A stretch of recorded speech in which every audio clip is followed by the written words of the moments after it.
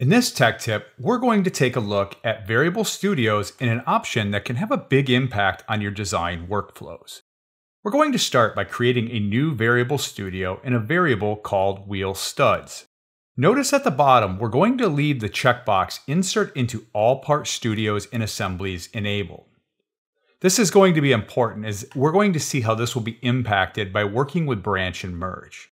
So to work with branch and merge, we'll first create a version and then branch our design to start making some changes.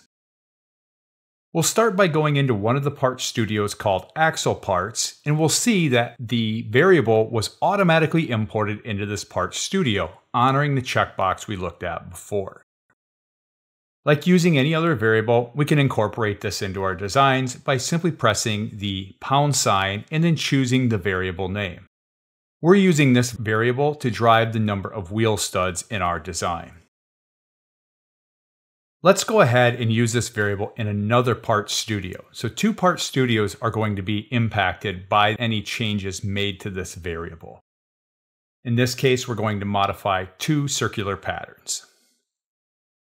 We'll then go back to the variable studio and change the value of that variable to 5 in this case. And when we go to the top level assembly, we can see that that change is reflected properly. However, when we go to merge our branch into our main branch, we can see that every single part studio in assembly has been impacted by changing the number of instances. This is because of that checkbox. We chose to import variables into all part studios and assemblies. So let's go ahead and uncheck this, and let's take a look at using variable studios without this option checked. Now, when we go into the axle parts part studio, we'll have to take an additional step, choosing to insert any variables we want from any variable studios in our design. It's simply one more step, but after that, the process is the same. We can use the variables throughout our design. So we'll make the same changes we did before. Again, we'll go to the other parts studio and we'll make the changes also in the wheel and tire parts studio. Again, choosing to insert those variables that we're interested in using.